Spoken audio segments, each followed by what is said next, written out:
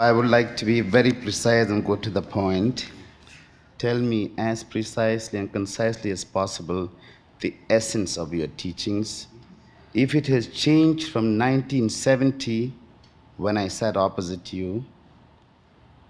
The first thing you have to remember to be precise if you want me to be precise. This is unfair. I beg your pardon, it is not my intention at all to be unfair. No, then it will not be my intention too. Okay. Never again be imprecise. Okay. Just be precise and to the point. Okay. I apologize, and I was made a little nervous because of all this exam. I understand. I apologize. In nervousness, one starts speaking. That I understand. I also want to say that I have come here not so much in first line as a journalist, but as a countryman, as an admirer, as a well-wisher who has read a lot of your books. I know. And I can see in your eyes love, immense respect. One thing, everything has changed since your first interview.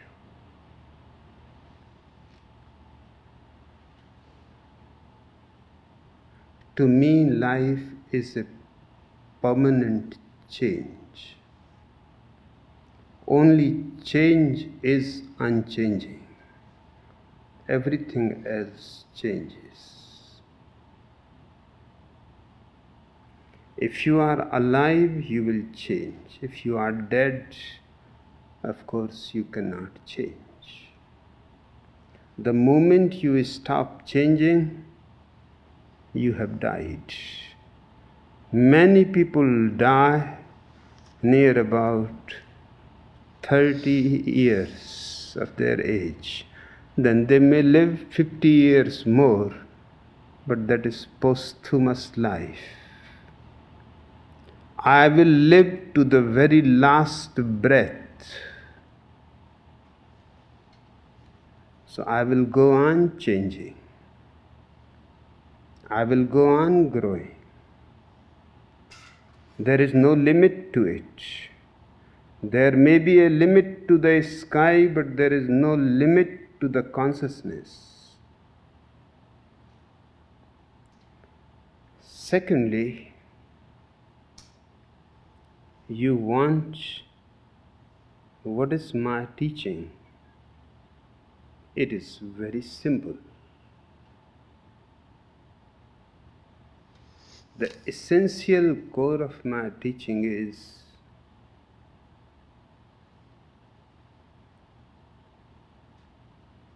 no belief, no dogma, no creed, no religion, nothing borrowed.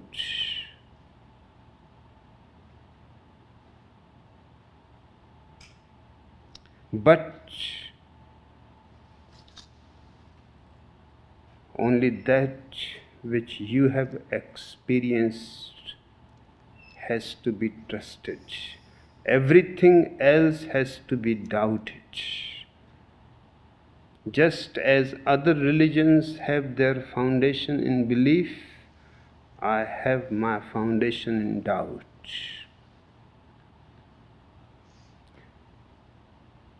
My foundation is exactly what the foundation science has. Doubt until you find something indubitable. Science moves outwards. I move inwards. This inward movement I call meditation. You have to take 3 simple steps for this inward movement.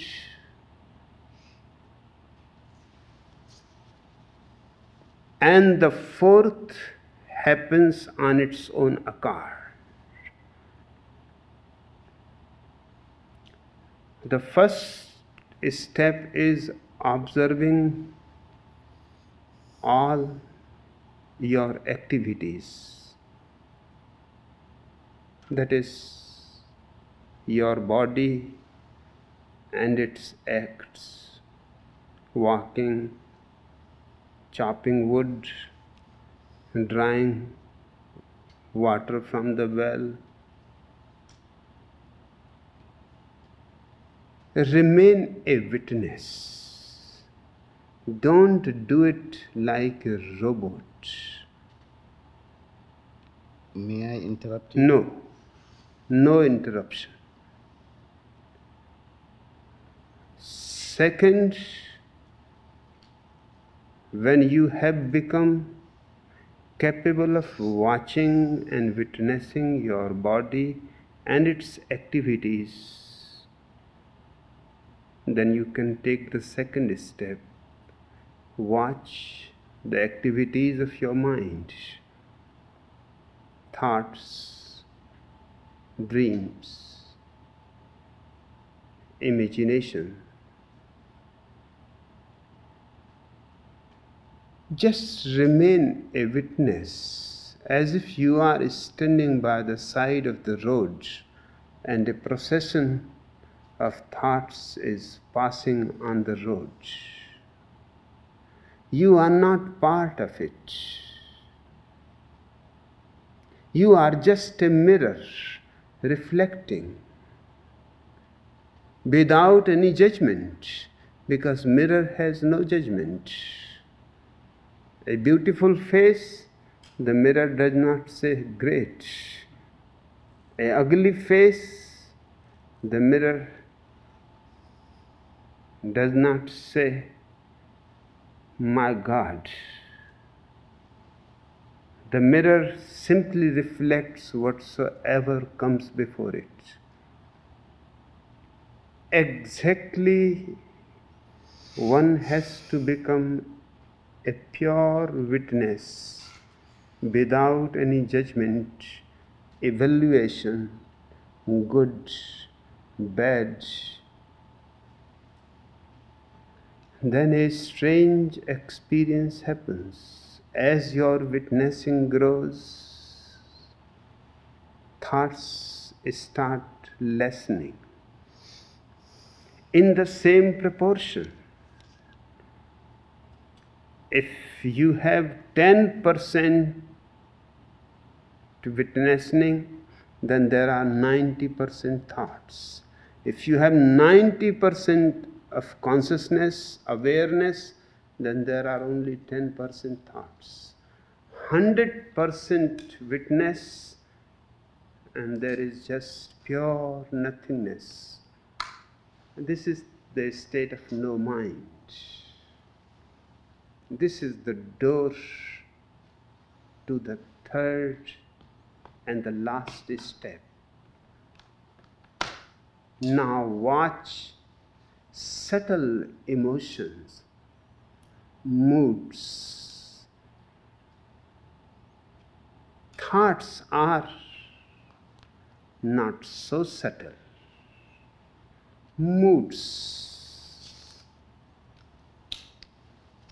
a certain shadow of sadness, a certain joy. One is concerned with the body, the second with the mind, third with the heart. And when you become capable of watching the third two, the fourth happens on its own accord. Suddenly a quantum leap, and you are standing exactly at the very center of your being, where there is nothing to be aware of. Awareness is aware of itself. Consciousness is conscious of itself. And this is the moment of ultimate ecstasy, samadhi,